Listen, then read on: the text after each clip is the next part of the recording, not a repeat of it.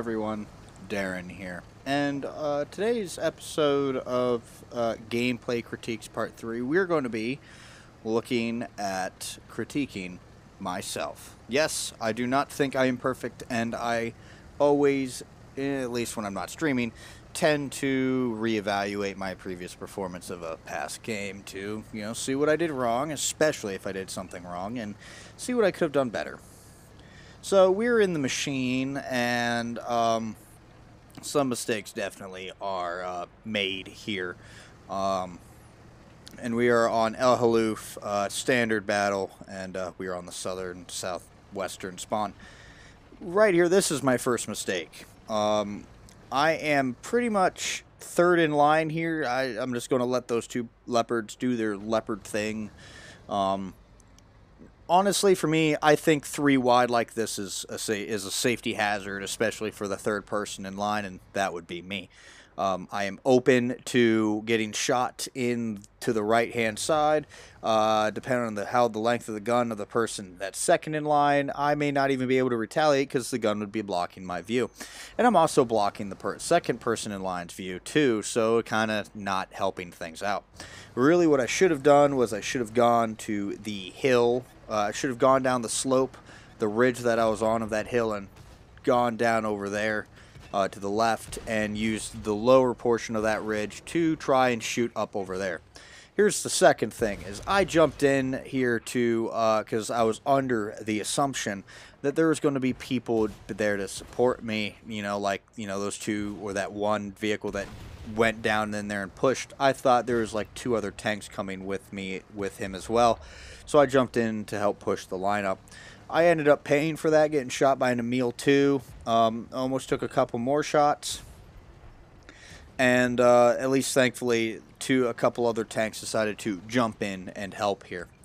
This is at least something I did right. Instead of trying to focus on, cresting the ridgeline up there where you saw I was earlier, I decided again use the lower portion, and I stayed there to have a little bit more easier time shooting in the, staying hull down here instead of exposing myself.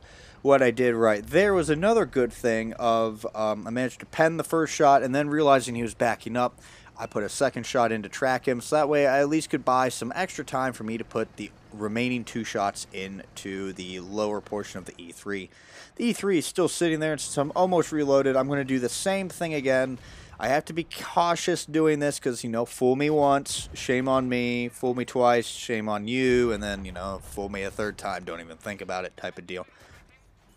Thankfully for this time, though, the E3 decided to push up, and so I was able to help punish him with some shots bouncing, as well as getting some assistance from the team behind me.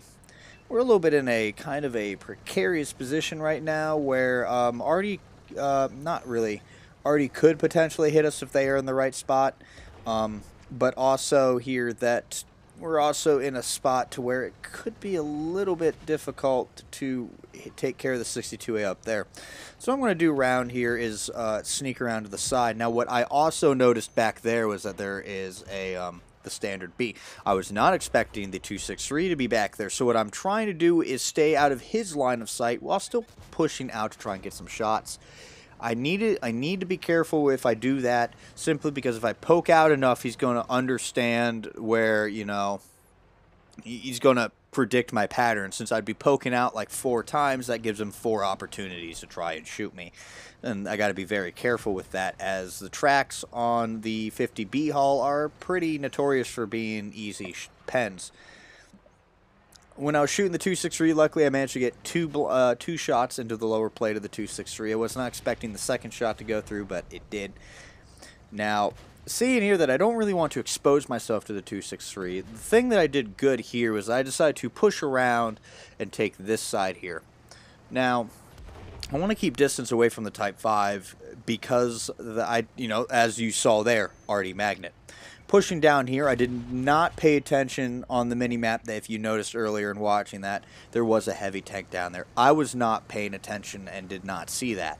So, luckily for me, he was a one-shot, so I came down, detected him, he detected me, and I stopped, put a shot in him, and, carried on. A little bit risky taking that route, but it worked out for me. was cautious because I didn't know where the 263 was. I was thinking he might be sitting in that little U, the horseshoe um, little spot right there to my right, but that wasn't the case. He crossed in over there. This is where I need to be careful, and unfortunately, I don't make it to the end of the game. Again, I got to critique what I did right and wrong, and this was a game where I did something wrong to where I ended up suffering for it, and that is the next one. I was lit. I was detected, and I took a shot by Artie. Second one is that I didn't bother using my repair kit. I thought I had time, was not the case. The IS-4 and the 263 decided to push me. So, two mistakes within seconds of each other, and yeah. So here we go. The IS-4 is now chasing me, knowing it's an easy kill. I'm still reloading. The Type 5 did, I would like to say, a valiant effort of trying to block for me, but wasn't the case, and it was not meant to be. Those two shots essentially caused my death. But as you can see, it wasn't all in vain. I managed to walk away with over 4K combined, if not 4.5K combined there. And we did manage to win. But the whole point of me doing this, specific video with my footage was to just kind of demonstrate that, even I am not perfect. I still make mistakes. I'm still learning from my mistakes, and even I have room to improve. So, feel free to critique my video as well, and if you have videos like this that you'd like to get critiqued or anything, honestly, don't be shy to submit your replay in, and we'll give it a go, and I'll point out what you could possibly improve on and what you did well, so that way you can remember for next time.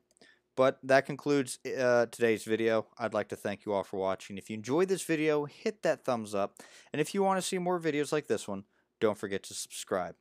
But until next time, this has been Darren of WoTC Academy.